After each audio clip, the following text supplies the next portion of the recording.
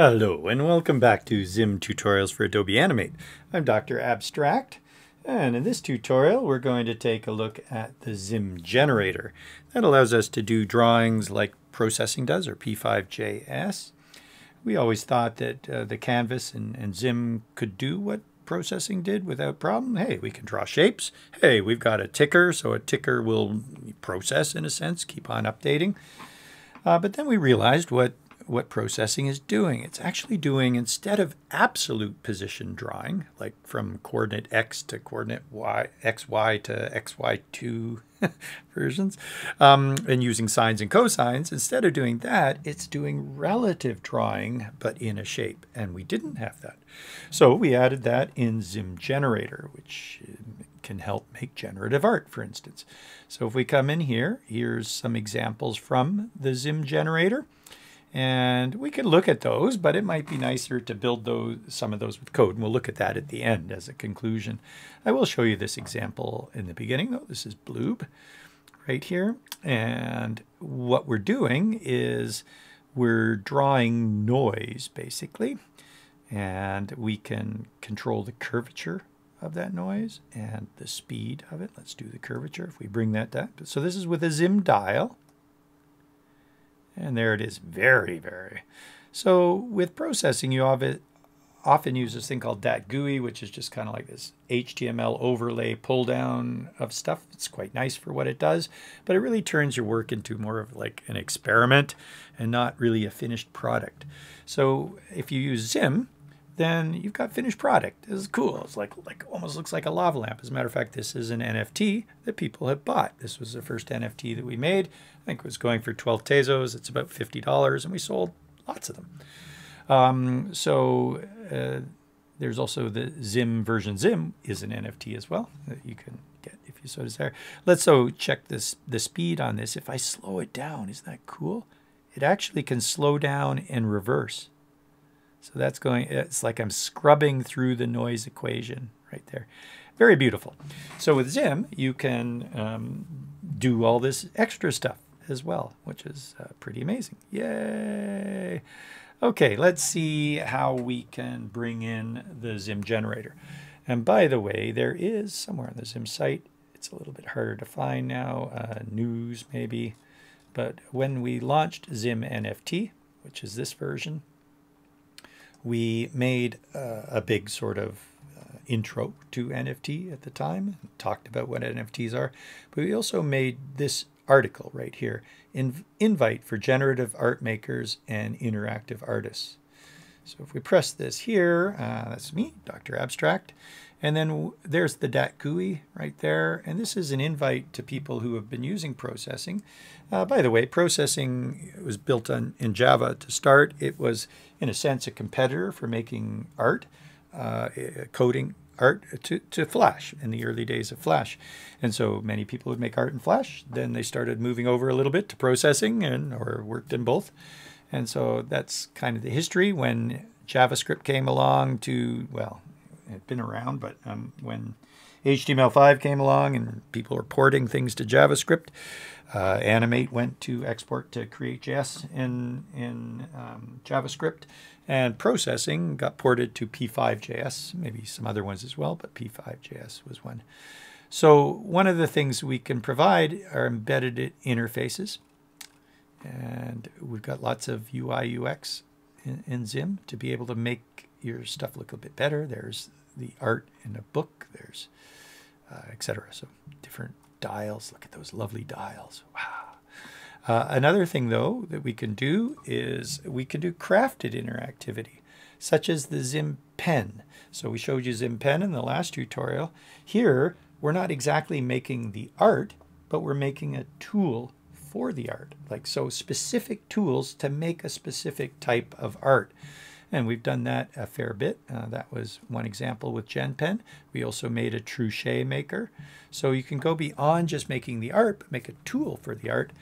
And also, here's some other examples. We did many tessellators, many what would you call it? I didn't even show them here, but our op art making tools as well.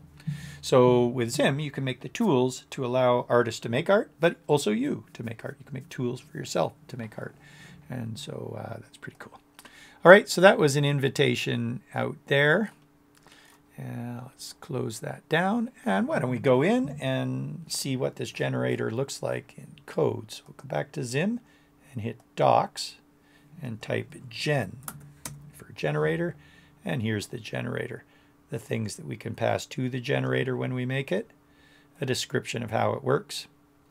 There is a setup, like P5js has a setup. Primarily we're using draw. Setup is really done by ZIM, and maybe that's why we put that here. So we're saying, hey, we don't even have a setup. This is pretty well, you just use ZIM in its normal sense for the setup. There might, I can't remember if there actually is a setup. Is there? Yeah, there is. We do have a setup function if you so desire. But there's could be a draw function, or there could be a stamp function. So you can draw like process, and see the process, or you can just stamp the results of that process. And this is us mentioning the difference between relative position and absolute position, as well as some of the other features, count, pausing, and stepping. We have push and pop. This came from, well, arrays initially, which came from dishwashing initially. But anyway, coders got it from dishwashers. Then processing has it in their loop. So in their loop, if you push something, it'll start remembering what you did. And if you pop it, it'll go back to where you started and remake it. So we have that as well. It was just a matter of remembering steps. We have clear and reset. And you can also export frames that could be then compiled in a video, etc. So there's a couple examples, but instead of showing you the example, we're going to go and take some of this code ourselves and put it in there. So in general, you make a new generator, and then you can draw a line into that generator. But we usually draw that line in some sort of function. So a draw function, which will keep on looping. In this case, though, well, why don't we put this code into Adobe Animate, and we can have a look at it there. So I'm going to hit copy that. And we'll make a new file here. I'm going to create from a very high, and I've changed that very high as well right throughout all this series to a 60s frame. 60s, cool, man. 60 frames per second. And we will, we should bring in, so under more settings here, we could, under HTML, we could import our ZIM shim from the zip file that we did way back in our first tutorial.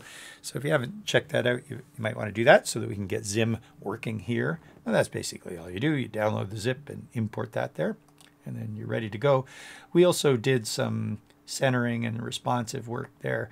So all in all, we ended up saving a profile. And there it is. And I've just imported our profile. That sets us up with, the ZIM shim and our stuff there. So we're okay.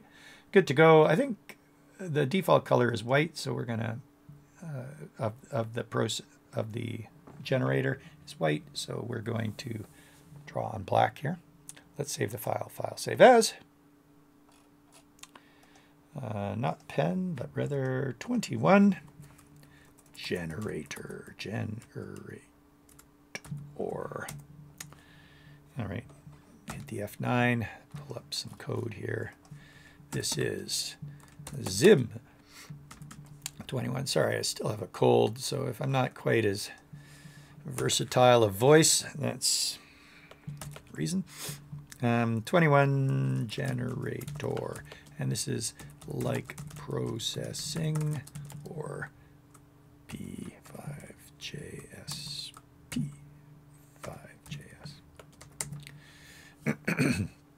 Okay, and paste. So drawing an octagon, we're going to make a generator. We're saying show the steps, and we can change the speed of that and stuff as well, but we'll just keep default. Each time we go then, we receive a count. We're going to use that count to say if the count is 8, then stop the generator. We're going to draw a line. that basically says start at 0, 0. So generator by default starts in the middle. You can adjust that, but it starts in the middle of the frame or stage. Then go 100 in the X, I suppose, 0 in the Y. But rotate 45. So the next time it goes, this will be 100, but at a 45-degree angle. And then another 45, another 45. Not only that, but the 0, 0 is wherever the last line ended. Okay, so that's not in the middle, but it will be 0, 0 on the end of the first line. So basically, it'll start on the end of the first line, rotate 45, and draw 100. So how we did this, well, let's see what it looks like. Control-Enter. There it goes. Did you see the process? Pretty fast. Okay, so it draws to the right. And then 0, 0 is here, rotated 45. 0, 0 is here, rotated 45. And that way we didn't have to calculate any angle. Well, we just put in the angle. We didn't have to calculate with sines and cosines where the actual x and y of these things are located. Okay, so that's that example. Let's go grab another. No, not that. Oh, right. It's in the same window here. Here's an example where we've put the max count of 8. So you can say how many times to the generator to go rather than do it in this manner. Okay, so same thing, but we've provided a max count. Next, what we've done, same thing, but we've hit the record line points is true. So that will record an array of where all the points that we just generated are. Then we're going to make a blob. So when it's complete, oops, that should, oh yeah, that's okay. When the generator is complete, we're calling make blob, which is this function. We're going to make a blob, a ZIM blob, based on those points. Color it red, add it to remove the drawing. So generator draws everything in a drawing property. And therefore, if we want to drag that, we could say g.drawing.drag, or we could remove it. And let's grab this code and have a look at what that's doing then. Is this exciting? Ooh.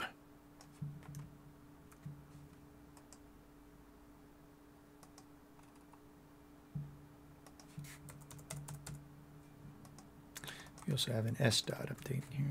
Control-Enter. Oh, there it is. So the other drawing isn't there, and look, that gives us this. It's like, oh, okay, well, that's interesting. It's basically a processing drawing that we can actually turn into a ZIM blob and do things with. Okay, which I can make the stick color white, no problem. All right. Let's go check out another one.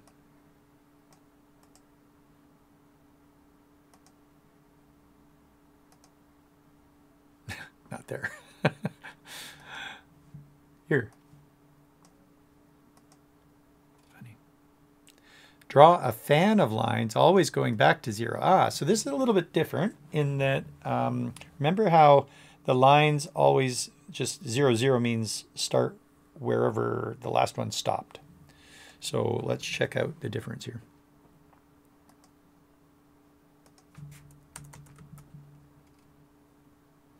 We've set a max count if we're rotating at each of these 5 degrees, so that will basically just draw a circle, or, or whatever you want to call that, array, a bunch of arrays, go 360 degrees. We're drawing the line from 0 to 0, but here we're translating it back minus 200. So that basically means draw the line, but then translate back, like go back to 0, basically, rotate 5. So then you get this. See the difference? We draw the line, and instead of drawing the next line from there, we translate back and draw the line again, translate back and rotate, and we get that. Oh, could have left that open, I suppose. Oh, I do know. I remember now. I am looking for this right here. Or stamp the fan of lines. So if we, instead of, we could do that quite easily here. So you see how that drew it? Yeah.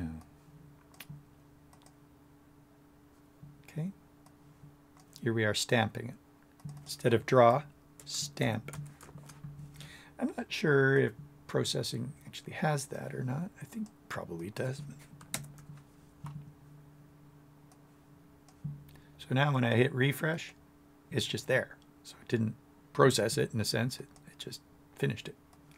Because sometimes the art is in seeing it happen. Sometimes it's not. Oh, I'm still in the same window here. Make random color lines with a hole in the middle and make it draggable. Okay, let's have a look at that.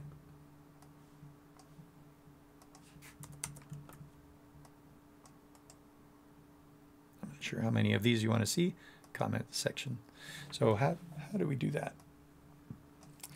Make a new generator. We're stamping it instead of drawing it. The stroke color, red, pink, and purple. Ah, there's a ZIM V value where it's a dynamic parameter where ZIM will then pick from those colors. If we just chose a random color outside here and passed it into the generator, then it would only work with that chosen color. But here we're saying, no. We're not picking a random color outside. We're passing in a ZIM V value, and we're expecting you, Mr. Generator, to pick red, pink, or purple. And we've given it a bigger stroke width. The count is the same as before.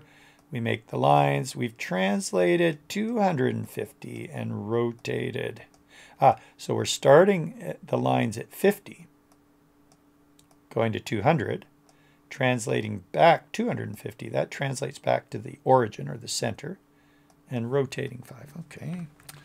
And then we set afterwards, after we make the drawing, the generator's drawing property to be draggable.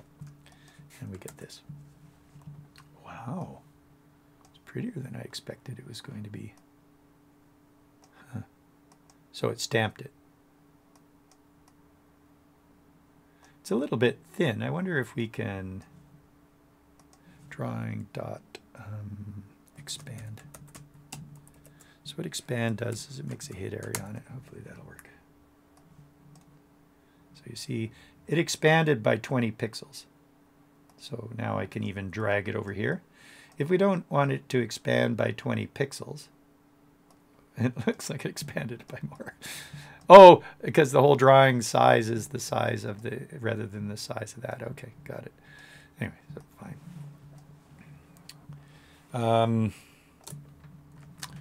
So that's that one. Neat, huh? I wonder if there is a way that, I want to see this push and pull. So let's, or push and pop. Let's get, push and pull. Let's get at least to the push and pull. Comment out that. And then maybe I'll let you just have a look at this on your own rather than me doing it with you here in this tutorial. Save my voice. Right, we're looking at the same window. Make a series of colored lines. At times we're doing a series. This has a push and pop. So good. This is kind of doing the same thing. We'll have a read of it when we get in there. It's kind of doing the same thing, but we've a few things different. Make a series of colored lines with a hole in the middle, draggable. So it's like it was before, except rather than random, we're going to see a series. Draw a line, go back to how it was, rotate, draw a line, etc. And then what do we say? Each time it draws the line, it chooses the next ZIM V value. But we did it with push and pop. So do we, using push and pop, right? Then we don't need to think about how to do this reset. So ready? Here's what we do. We pass in a series of colors. First of all, that's a different for stroke colors. Then what we do is we remember where we were with a push. Then we draw the line. Then we pop. We go back to where we remembered. So that remembers where we were, basically. We draw the line. Then pop takes us back to there. Then we rotate 5 degrees. Then we run it again. Remember where we were. 0, 0, draw the line, pop, puts it back, rotate another 5 degrees. Okay, so push and pop take a little bit of getting used to. I expect that once you use it a few times, then it just becomes really easy and natural. And we go Control Enter. So that worked too. I didn't make it draggable this time. Let's see that draw out though. So instead of stamp, we will say draw there. And we can see it draw out. Isn't that lovely? Okay. How about a quick peek at the docs? Same window. Quick peek at the docs, see if there's... So add a circle to the end. Oh yeah, we've only seen lines. You want to see some other shapes? Oh man, there's quite a lot of them. Okay, so there's a lot of examples there, huh? Okay, fine. Let's just see the circle. Where was that one?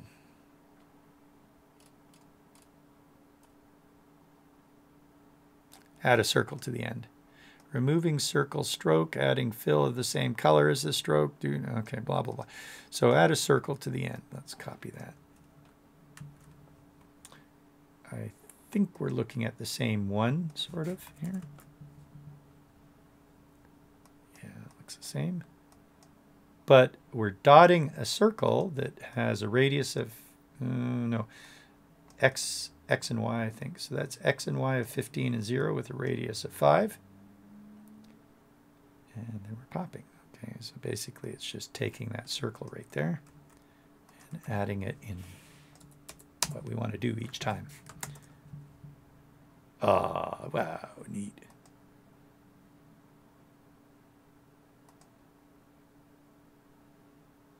I like it. Okay, you see how this can be kind of handy. Why don't we leave it at there, though, going through the docs. That generally shows us, I mean, each of those things is going to add on another feature of the generator, and, you know, I'll be here all day. So you guys go take a look at that, but let's go to the ZIM site here and check out the generator examples. So there, instead of drawing a line each time, we're drawing a rectangle. And when we rotate the rectangle, it just happens to look at it like that. Here's the second one. Very similar to what we did before, where we're doing the colors, but this time we drew a circle rather than a rectangle. And we slowed it down. Note that that goes slower. Remember, it can be this fast. Number 3. Ooh. Okay, so there we are generating that kind of look. We can avoid the cutoff if we want, but that's it. By the way, this one, if you press it, it pauses as well. I'm not sure if that's built into the generator. Let's see if this one pauses. Yeah. Okay, so it might have been built into the generator. You can probably avoid that if you want. Here's one that's similar, but a little bit different. And also we stopped at a certain time rather than kept going. Whoa. Whoa. Nice, huh? Whoa. Number 6. Boop. Boop. Again, here we are stamping these. Number 7. So generator doesn't have to be radial like that. So there we just generated a grid, or indeed stamped a grid, or whatever. So are you curious? Oh, how do we make that with the generator? Well, you go ahead and take a look. I'm sure you can find it. You can view the source here. I have a feeling that maybe some of these are already in the docs example. So as you progress through the docs examples, we probably did the same batch. This one, a little bit different. We drew these shapes, and then we did the blob switch. Cool, huh? Let's remember that blob switch. And on the right side, instead of stamping, we did the classic. So we're generating a fractal based on the generator. See that? Ready? Pretty fast. Fractal. That's a classic one. And here we can do it in ZIM, or you can do it in Adobe Animate now. Yay! Isn't that cool? I am Dr. Abstract. Hopefully you had some fun with that. That's the ZIM generator. I did see out on the Adobe forums some people asking about how to do some processing stuff in Adobe Animate. Well, you can do that too with the ZIM shim. If you get better at ZIM, then you can start to bring in ZIM items. Like these are tabs along here. Okay, I like those better than just this little HTML doohickey up here. And processing, as far as I know, doesn't have these types of components that ZIM have. I remember a message in the gaming part of processing. So if you look up the game module or whatever processing, it says, this, by the way, is not like a full-blown game sort of module like something like Create.js. And that's what Adobe Animate's exporting to. And Create.js is not a full game module. Like if you want full game module, you would go probably to Phaser. Phaser is built on P5js. Pixie is very much like Create.js. Phaser is huge in the HTML5 gaming world. But we beat Phaser quite regularly on the amount of code needed for things like sprites and stuff. We've got a lot. We have a game module too. We don't have quite as much, but we have physics, and maybe we could show you some physics at some point. There's still lots to show you here in the ZIM tutorials for Adobe Animate. I'm Dr. Abstract. Please join us at zimjs.com/discord, zimjs.com/slack. If you want to hang out with us, ask any questions. We'd love to see you there. Cheers.